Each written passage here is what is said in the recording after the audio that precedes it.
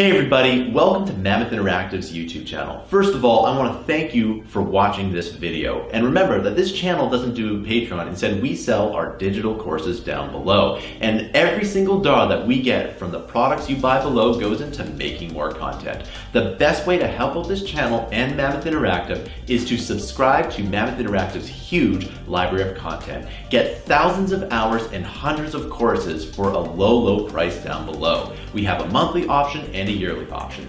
Thanks for listening, and I'll see you in the video. Hey everybody, welcome to this tutorial. In this tutorial, I'm going to show you quickly how to set up an AI. It's actually quite easy. So the first thing we need to do is we need to duplicate this third person character here. Now, of course, you can use any kind of item for this here, but we're going to use a character, okay? And we're going to just call this AI character. Pretty simple stuff. Let's hop in here and we basically need to delete everything here. Okay, so let's delete everything within the event graph. The second thing we need to do is we need to delete this camera and this boom here. And so we don't want an extra camera with this. We can go ahead and compile it, and well, looks everything is good here.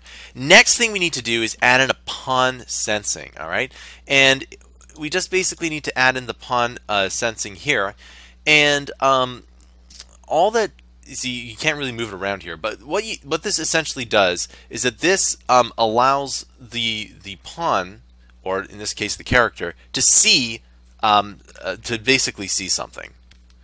And what you need to do is you need to compile it, and now you can see that this is what the pawn is sensing here. Now, what I'm going to do is select this peripheral visual angle here, and we're just going to move that here. So basically, you know, if you think about your vision, you know, if you see something ahead of you, you see it, but if something's to the side of you, you don't see it. Hence, it's in your peripheral vision. And this is something that that you can change here. So let's just go ahead and let's kind of make it like that. It really doesn't matter here. Let's go ahead and save it as well.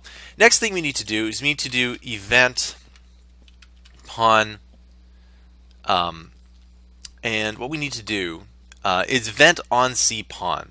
Okay, so let's kind of go here. So if it sees something, what are we going to do about it? Well, this actually can be fairly easy to do here. So what we need to do is cast to whatever you want it to see. Okay, so if you wanted to see, you know, a block or something else, or a different kind of blueprint, you can actually do that. But what we want to do is we just want to do a third-person character, and we're just going to drag that in here. Okay, and then what we're going to do is we want it to move. I believe it's AI move to. Yes. Okay, so AI move to here, and then the target actor is going to be the third person character here. Okay, so that's one step that we need to do. The second thing we need to do is add in a volume here. Well, first of all, we should probably add in the actual character here.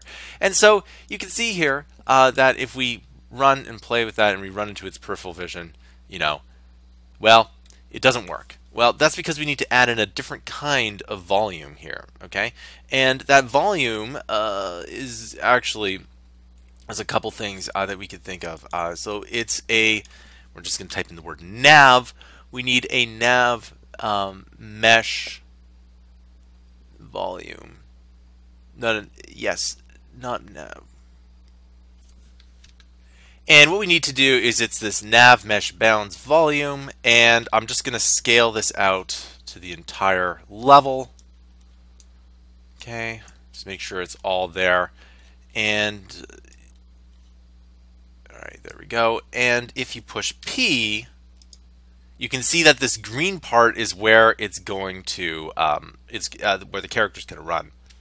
So now if we go ahead and push play, you can kind of see, well, it's still just not quite working.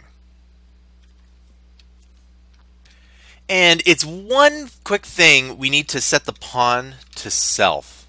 Okay, so we need to get a reference cell. Let's go ahead and compile that. I think this should be it, right? And there you go. Look at that. You can move too. And so if I jump up here, watch what happens, right? You can kind of see that the pawn will move itself. I think that's really, really neat, right? You can see that, he'll move to you, and then, he will only move to you if he's in that peripheral vision, okay?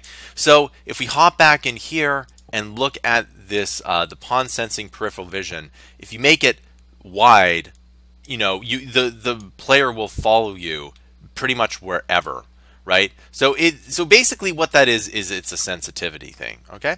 So there you go. That's how you make an AI follow to. All right. So if you like this video, please like and subscribe. It really does help us out when you do like and subscribe. The more likes and subscribers we get, the more content we can make. And if you really like this channel, you can subscribe to Mammoth Interactive's huge library of content. We have everything. We release 20 to 60 hours of fresh new content per month, every month, and it really does help us out when you subscribe. We have monthly and yearly options. Thanks for watching, and I'll see you in another video.